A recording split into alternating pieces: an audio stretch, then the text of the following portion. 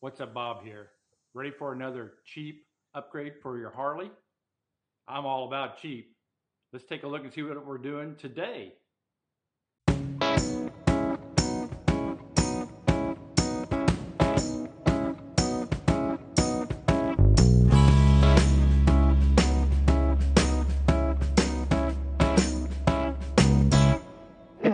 Hey, what's up, Bob here? Got another quick install upgrade thing for you today, and I want your opinion on it. So at the end of this video, please leave a comment down below. Let me know what you think about it, one way or the other. And while you're there, hit that subscribe button, ringy ding bell if you haven't already done all that. So what we've got going on today is the previous owner of my bike just did not take good care of it. So it's plain and simple. And for example, on these crash bars, engine guards that we've got, he tried mounting highway pegs on, and I don't know if you can see in the picture here or not.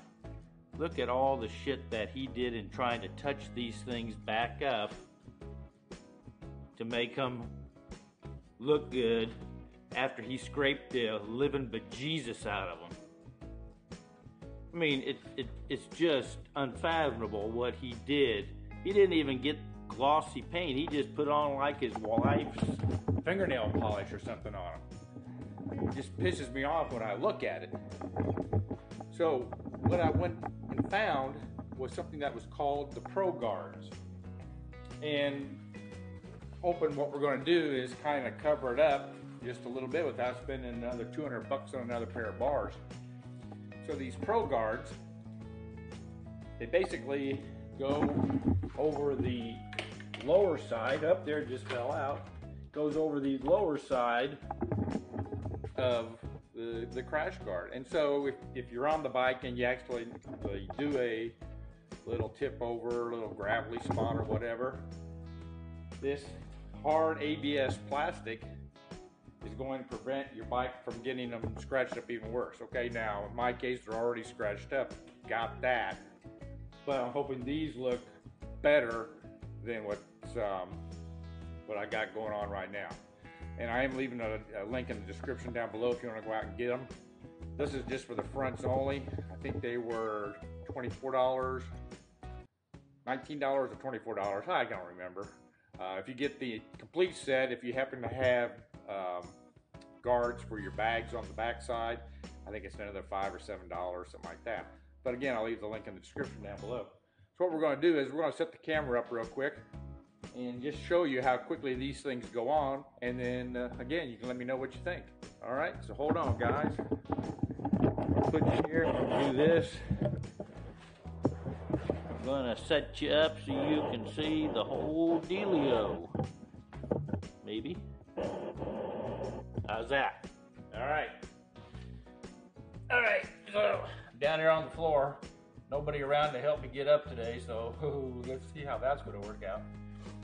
Instructions say just to kind of open them up. You see how they're split on the back side. So we're just going to open them up and open them up. Look at that, just pops right on. Then you adjust it to the approximate shape of where your curve is on here. So the way these were designed, it was designed by an instructor for the Highway Patrol that was giving low speed instructions to all of the recruits on bikes. And they were constantly tipping the big bikes over. You know what that's like.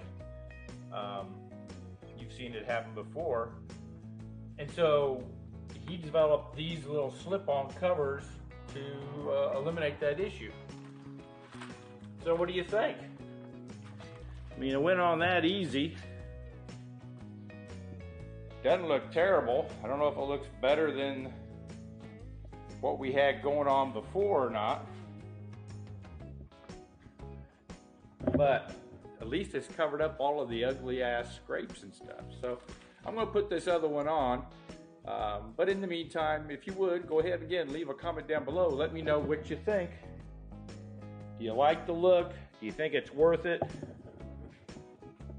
If I had all the money in the world, I'd spend $200 and just go buy a new engine guard. But again, this was 20 bucks, covers them up. I don't have to look at all the scrapes from the previous owner again. So, in the meantime, though, this has been What's Up Bob saying, see you next time.